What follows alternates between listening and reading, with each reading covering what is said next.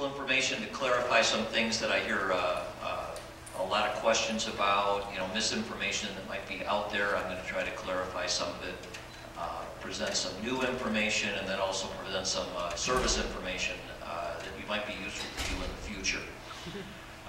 My presentation will be on my website on Tuesday, so you don't have to worry about taking notes or missing any information because you'll be able to get it online. So these are the topics I'm going to go over: configuration variations of the transmission, torque capacity, what's available in terms of shifters, interchangeability of the transmissions. I get surprising questions about that. And there's controversy or misinformation over blue tag and black tag, and I'll clear that up for in a definitive way. Information about the speedometer sensor. They've been failing lately, at least I've been hearing about a lot of them, and how to work with that. Speedometer correction if you do changes to your gearing and the rear axle. And information on lubricant. Lubricants are always, topics of, this seems the endless discussion. And then finally the CAGs feature that we all love to hate. Okay, this is the configuration list. This is a list from ZF's parts manual. And as you can see, there's 6 part numbers for each model year. So you have to know the variation of the transmission. If you're gonna shop for one or replace it, you have to make sure you get the same one if you want it to match your car.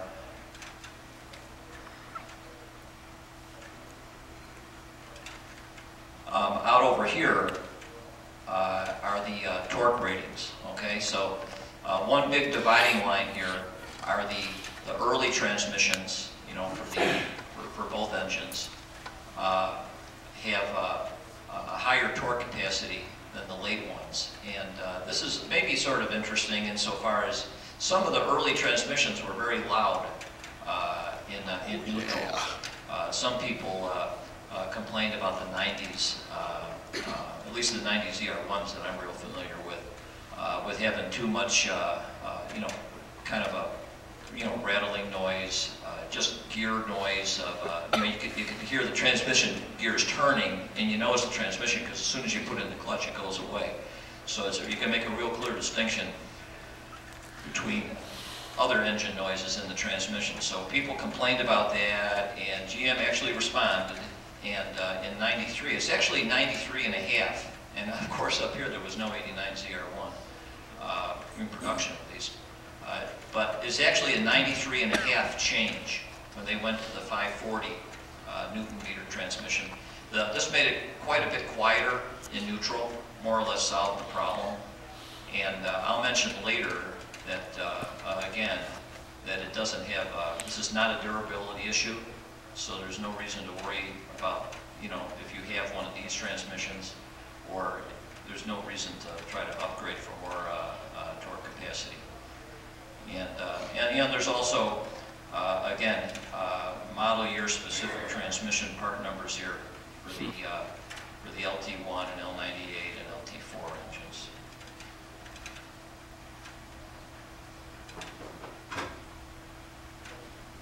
And as far as the torque goes, just running right into that, those are the 2 torque capacities, and I translated them into foot-pounds. And this is what I would say about it. I have never seen anybody have a problem with a failure or breaking this transmission with just raw torque. Okay, I'm just having we've had engines, all the way up to 565 foot-pounds of torque, and for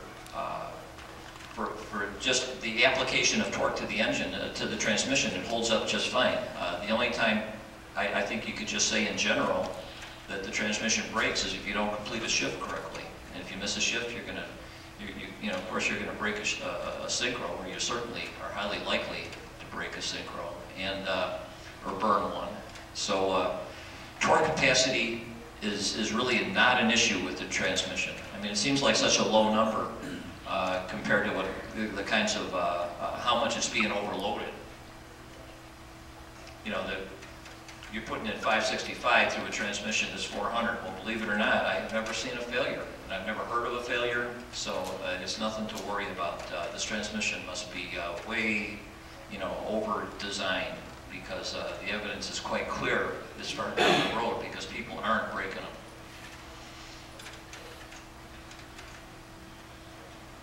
Here's one thing that you need to know about the transmission. You might have heard about this. Some of the transmissions have a problem if you run them at high speed for a long time. Okay, my encounter with this was I had prepared a car for a customer, believe it or not, who was moving to France, and he wanted the car checked out before going to France.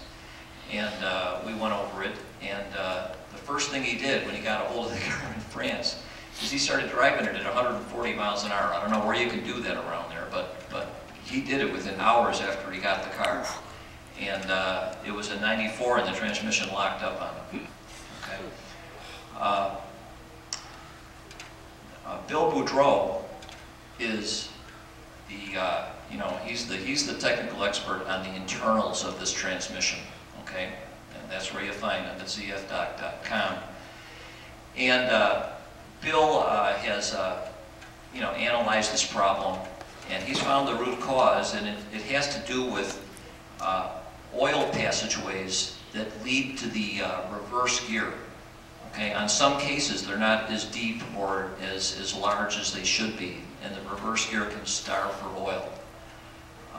He says that this affects all models of the transmission. At first, I had heard early on that only late model transmissions like 94s and 95s are affected by this, but Bill says that any transmission can be affected, and it's just a sort of a random thing where they didn't provide enough lubrication. He would know more of the details about it. He has a solution, of course, because if he's rebuilding a transmission, he always, you know, upgrades it by improving these lubrication passageways in the process. So he told me that if when it starts to go, you do get some warning, but you have to pay attention to it right away. It'll start to make a screaming sound, a high-pitched squeal, and if you would drop, you know, if you get off the throttle as soon as you hear that, he says you'll be okay. But if you're driving along trying to think about what that sound is, you probably waited too long. You only have a few seconds to react before the transmission will start to bind up inside, and it actually could lock up.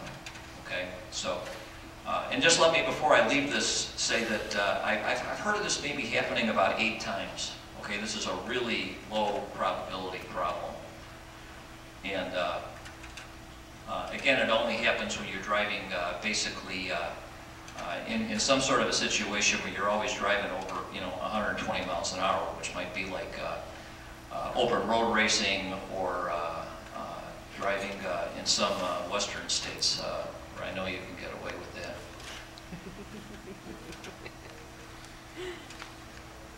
About shifters, there's all kinds of shifter options. The original shifter has 16-degree throws.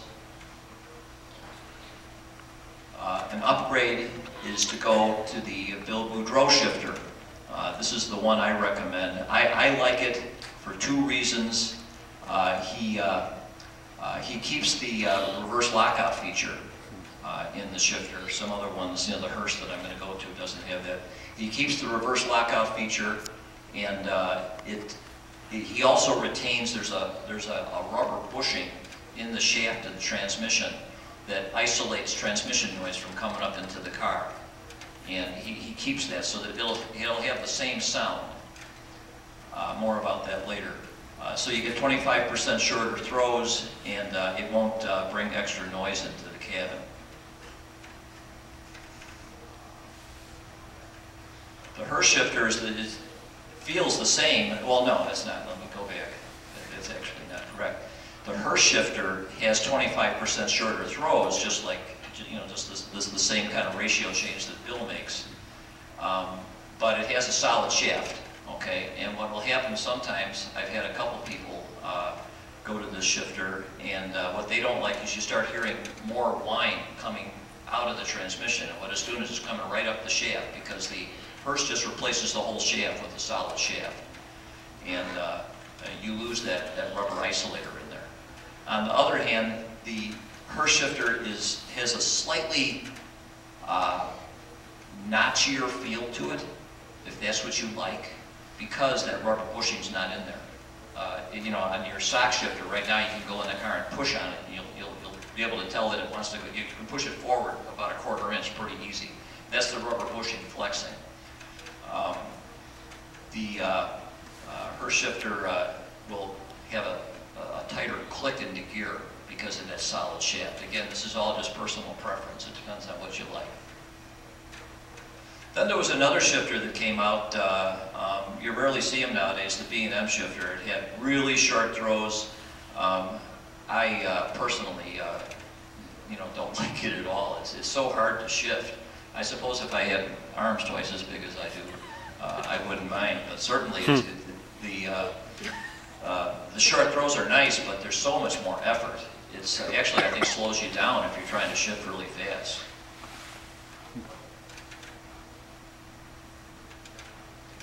And then finally, there's the White Racing Product shifter.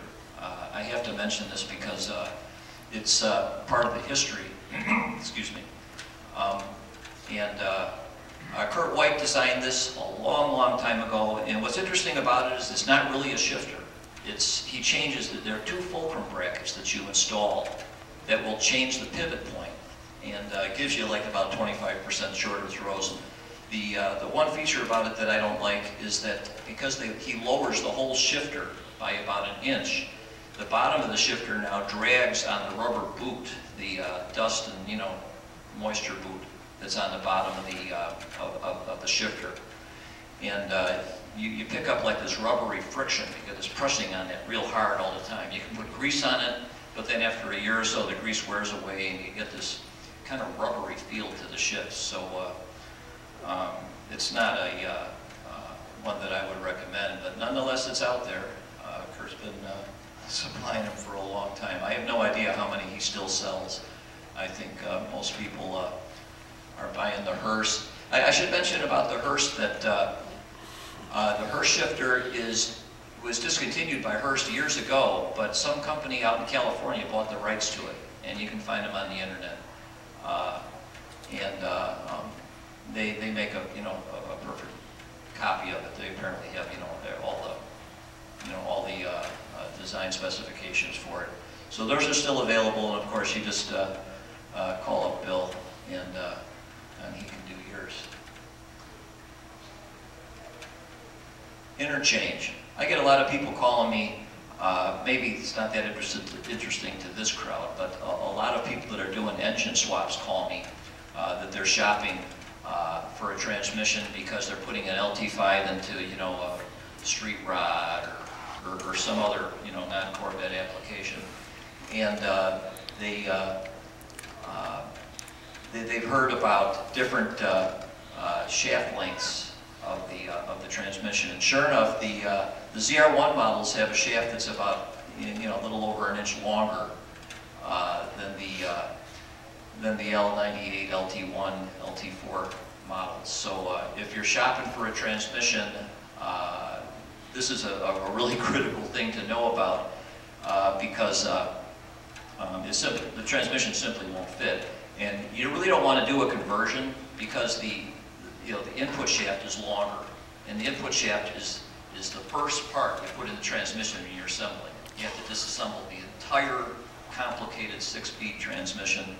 I really don't think it's worth it. The only way it might pay off is if you had Bill Boudreau do it, because he does it so much that he's very efficient at it.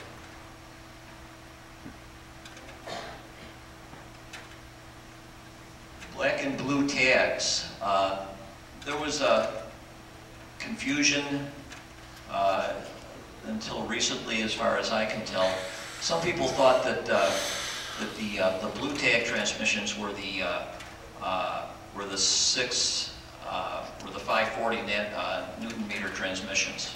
Okay, and I talked to Bill Boudreau about this, and there's actually no correlation between torque capacity and the color of the tag. The color of the tag simply shows where it was made.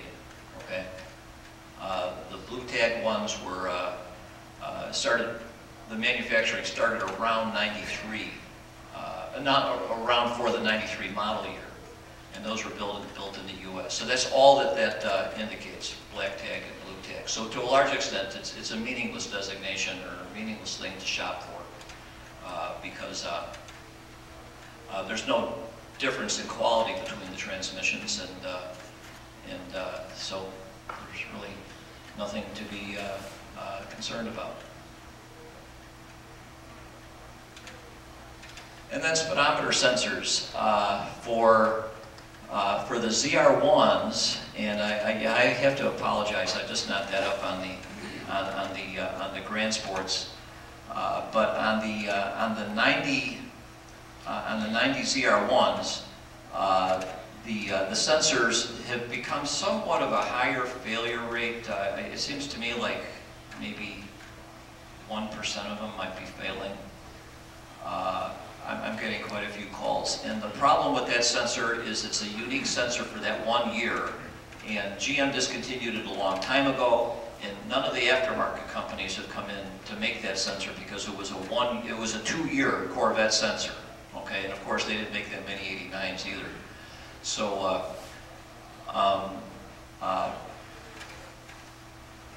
the way to go with that is to use the 91 and up sensor.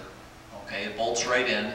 It's a drop-in replacement part, except you have to change the electrical connector on the sensor, because that was the variation between the two sensors, and that's the part number for the electrical connector. So it's easy to use that one if you want to go and kind of bite the bullet and have to cut the original connector off your car and put it in.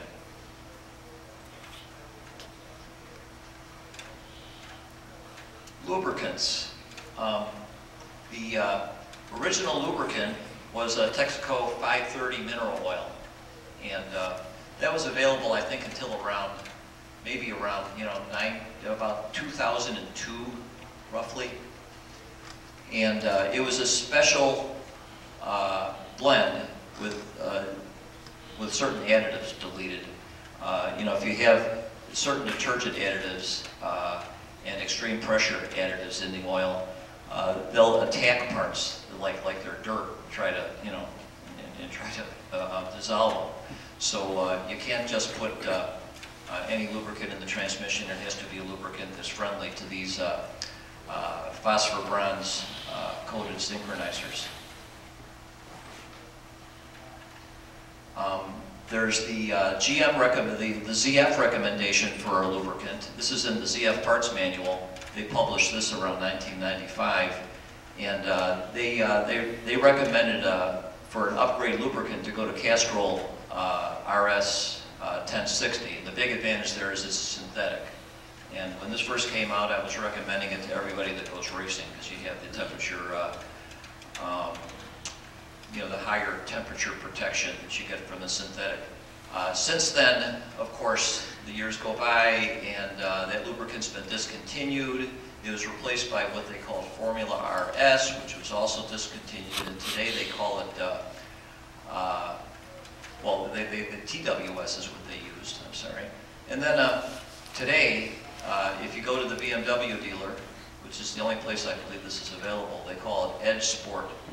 And it's you can also say it's the oil for the M5 engine and other engines too that I can't name right now.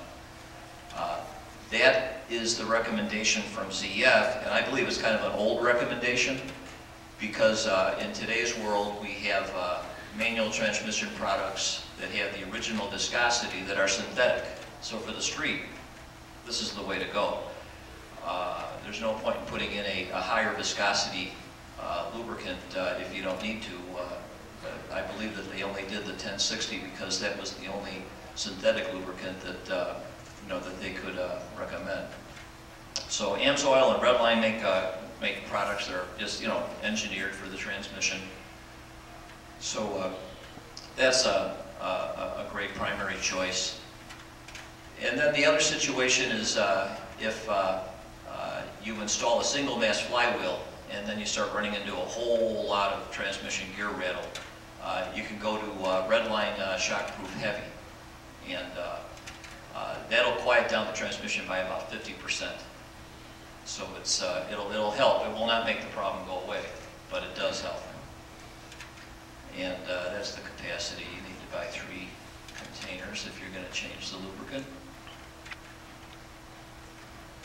And again, a reminder, it's be a big mistake to put in 75 W90 gear loop, because it has an EP additive in there that'll attack the metal on the synchronizers. So that would be a mistake in the long term, I believe.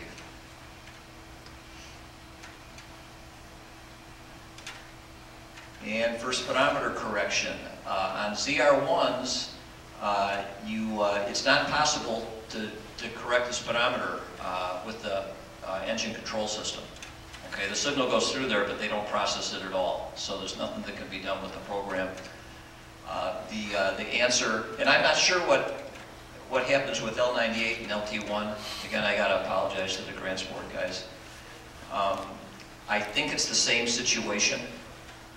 And the solution then is to use just speedometer correction gears to solve to resolve the issue.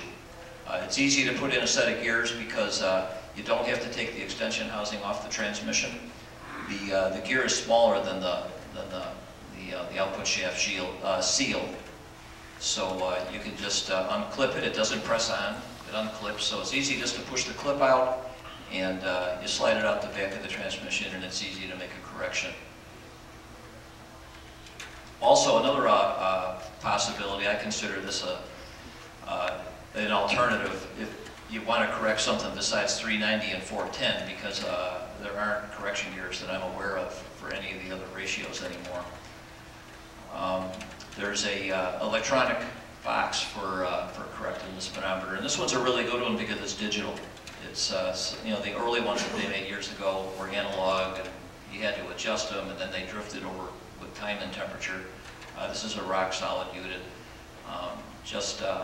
I'll advise you that it's a good idea to put this corrector inside the car and not under the hood, protect it from the weather, because it doesn't come in a weatherproof box. Hey, Mark. Yeah. On the grass works, just reprogram the PCM. That's the easiest way. So on the Grand Sports you can? Yeah, you can. Yeah. Okay. You can even do it with those old hypertech thing, which is not that bad. Yeah. That's not the best thing those are good for. Yeah. Yeah, Right. Okay, well, very good. Very good. I didn't know that. Thank you.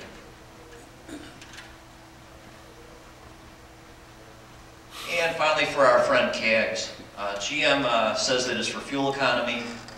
I guess they had to do it to get through